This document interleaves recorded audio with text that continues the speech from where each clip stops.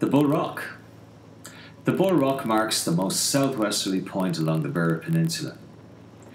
Consisting of green sandstone and purple siltstones, 382 to 358 million years old, the Bull Rock is slightly older than the old red sandstone Cow Rock, which you journey past.